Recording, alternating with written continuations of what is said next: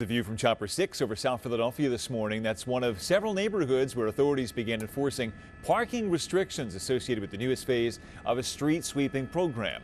People in more than a dozen neighborhoods now have to clear their cars from the street during posted hours or face some pretty steep fines. Action News reporter Becca Hendrickson live there in South Philadelphia today. Looks like someone there didn't get the message.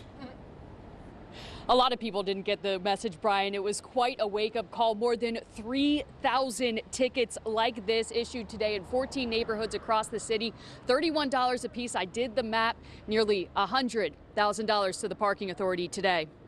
I've only been here 10 minutes at most. Ray Weaver popped out to his work truck on 24th Street to grab a tool. It's a scam, $31. And found a surprise on the windshield. I got a speeding ticket back in 2000, right before I got married, and that's the only ticket I ever got. Besides parking in Philly. Besides parking in Philly, and that's it. He's one of thousands of people in Philadelphia who got parking tickets Monday for not adhering to these signs. I don't understand why the city just did this to the people. It's a shame. Its goal is to clean the streets.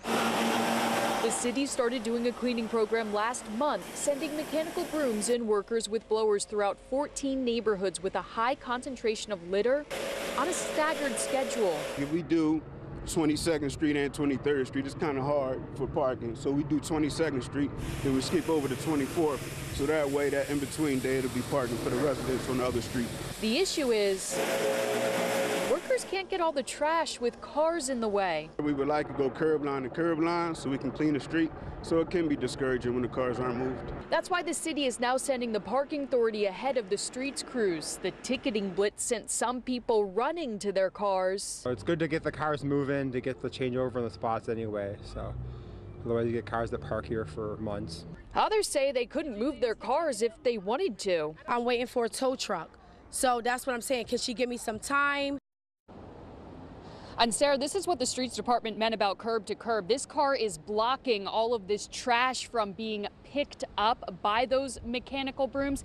Now, I did ask the PPA if they're going to be towing any of the cars after multiple offenses. They said no, but if you do rack up 3 parking tickets for any offenses, you may get booted. Live here in South Philadelphia, Becca Hendrickson, Channel 6 Action News. Sarah? Well, some growing pains here for sure. Becca, thank you.